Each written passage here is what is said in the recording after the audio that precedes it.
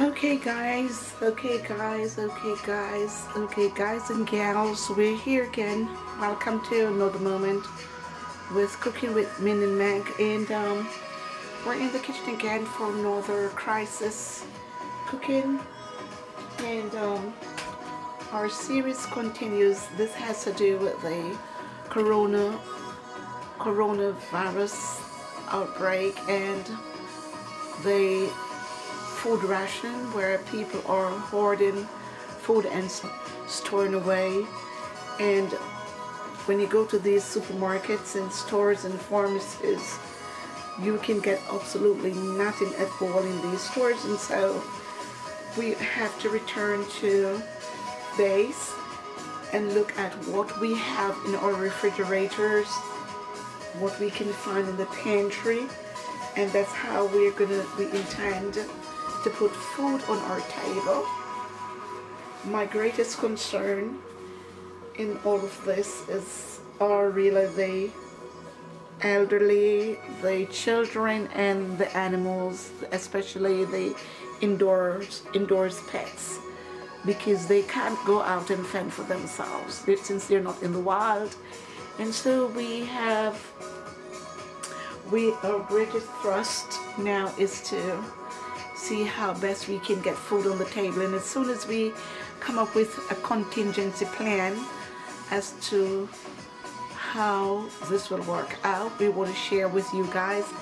And the name of this series is Though There Are No Fruits on the Vines. That's the name of this series, crisis series. So yeah, what did we find today in the refrigerator? Use what you got, okay? So what did we find in the refrigerator today? We found a bit of salmon. So yeah, this is a bit of salmon. We try to cook where the family can have a part, can share into this meal.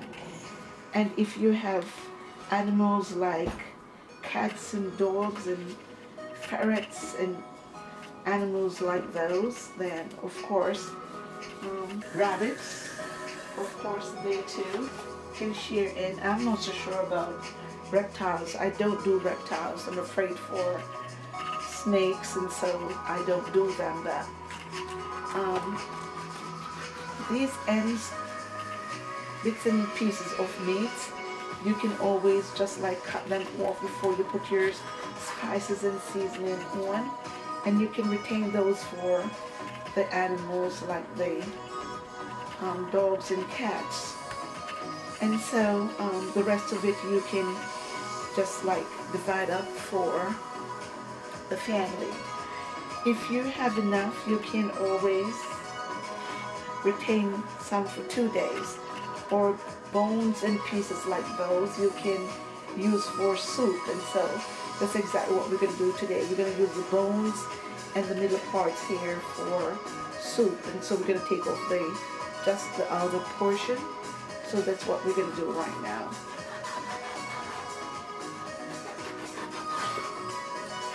So these outer portions we're going to use in a dish. And so do you see how this would work out in the crisis? This is retained for soups and broths, and these are for kitties and cats and dogs, if you have those pets. And this is for the family meal, okay? Those 3 pieces. So that's what we're going to be doing. Okay. We have already gone ahead and washed. We're going to remove these. We've gone ahead and wash these salmons. Okay. And I'm wearing gloves. You know how finicky I am about seafood on my hands. What we're going to do now, we're going to season. We're going to season, okay? So let's go. Before we even continue, we're going to use these little bags to store away the remaining of the fish that we intend to put away for broth and for the pets and everything. So I'm going to put those away to keep them fresh. And so in a little sandwich bag, we intend to use it tomorrow. so the sandwich bag is really good. So we're gonna just put these away in the sandwich bag and put this away to keep it fresh, okay? You want to keep everything as fresh as possible if you intend to reuse. Okay, so that's exactly what we're doing now. So we're going to go ahead and put some sea salt on.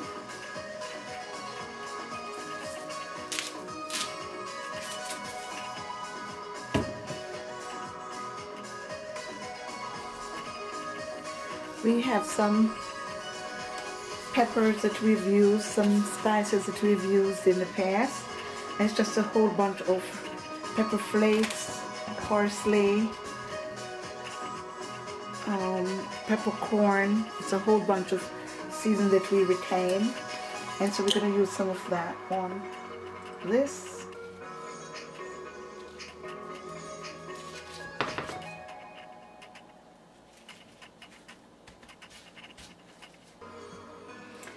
We have some paprika. We're going to put on some on just lightly. Sprinkle some paprika on. Not a lot, just a little paprika. And remember, this is crisis cooking, so this is how all these seasonings come into play. We stored them away in the past, and now they came in handy where we can use them in our dishes when we don't have. Okay, because that's basically what is happening right now. We just don't have. Okay, so we're going to put these over here for 10 minutes, and then we're going to put it in the refrigerator for 10 minutes to saute a little bit, and then we're going to come back and chop some onions, okay, because now we don't have garlic anymore. So we're going to use some baby onions, and we're going to chop these, okay, when we come back.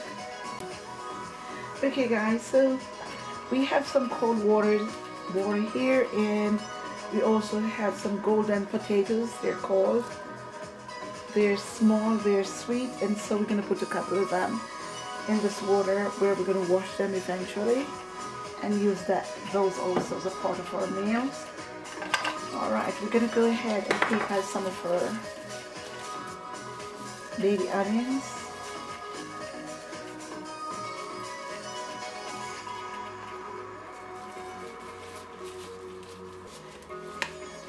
Pearl onions, they're called. Okay, they're really sweet, and they have the gold. All right, so we're gonna wash these to make sure they're clean. Okay, and then we're gonna chop them.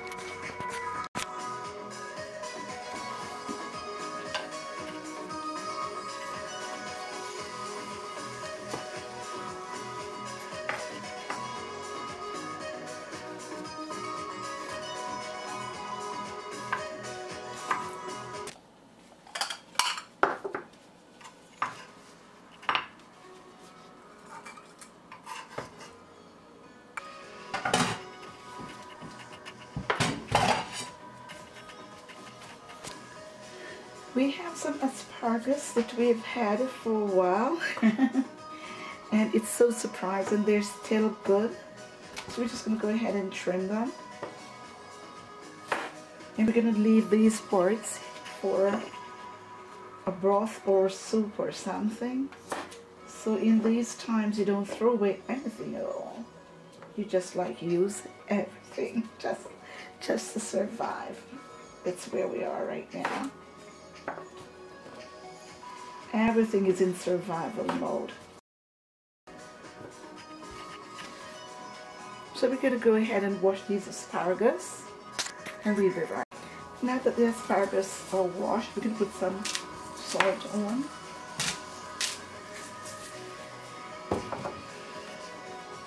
Okay. And those are ready to go.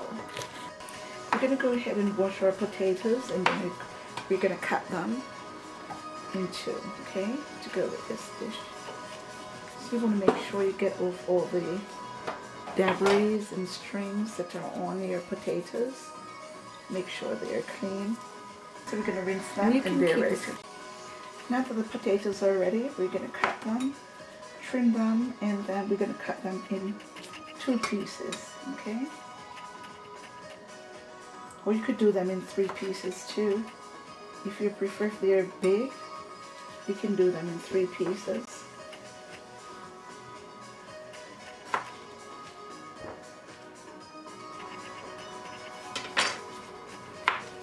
We're going to put some, that's just olive oil on. Some sea salt.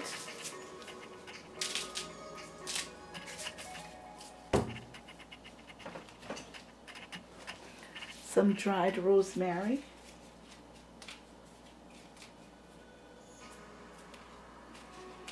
And if you don't have the green one, which we don't have much anymore, just a dry one, so that's good also. I'm going to let that just sit for a little bit.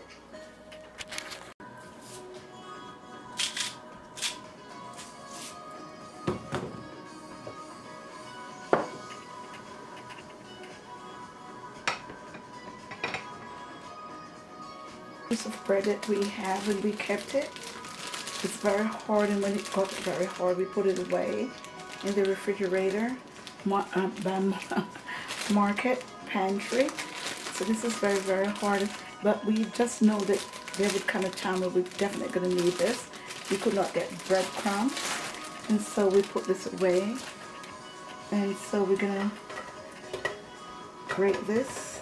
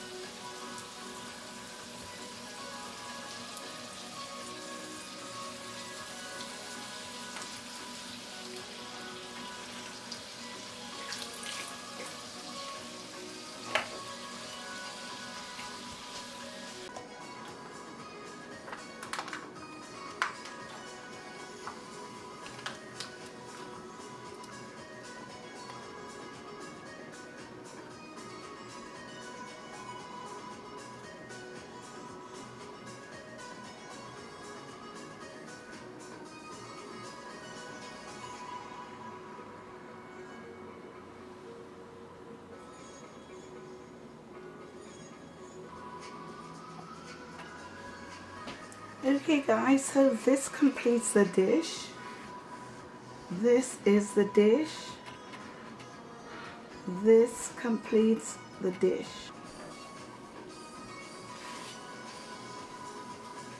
Okay guys, so that completes the dish, and this is another one of our ration crisis dish, of course, and it is so easy to prepare. We had that salmon sitting down. I took it out once to cook, and I never did get a chance to do it, and I put it back in the refrigerator, and I kept forgetting about it. I had those asparagus in the refrigerator for about a week, and I took them out to cook, and I never did get a chance to do them.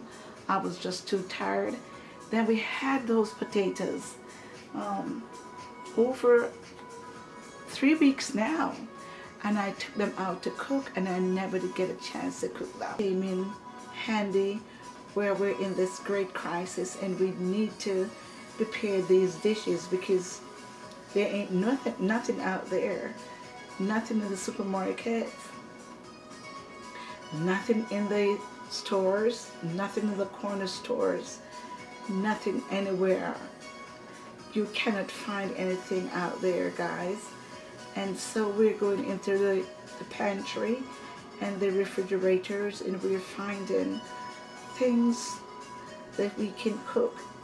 And so this is a meal for about, I would estimate that about 3 or so persons. We were able also to secure a bit for the doggy and the kitty, and that's a complete meal. So this is how these dishes are gonna roll going forward. And so we want you guys to go out there and try this dish in the coming weeks, and until this COVID-19 crisis is over, we wanna do this kind of series. Though there be no fruit on the vines, we will trust God. It's just basically that, and I know a lot of people are panicking. We visited the store and just never found anything again today, and there was one place that we went to, but the lines were so long and the same confusion, so we walked away and we never did get to purchase anything. And so every meal that we do for ourselves and for our family, we'll take that same opportunity to film it and to share the ideas with you guys. So this is dinner. So yeah, that's where we're going. It's such a pleasure for us to always come back here and to share our ideas and our experiences with you guys. We want you guys to go out there and try these dishes, and not only so, especially so in this here crisis with this coronavirus. Everybody's afraid to go out. Everybody is just like grabbing and dashing, and it's a lot of craziness going on. Everybody's afraid, so afraid. Nobody can't go to restaurants anymore. Restaurants are closed, shops are closed, schools are closed, and everybody's just so afraid to go out. You gotta go into the pantry, guys. You gotta look in the refrigerator. You gotta see what you can find in there, and you gotta utilize what you have in those secured places that we touch away things. And hopefully this crisis will be over soon, and life can return to normalcy.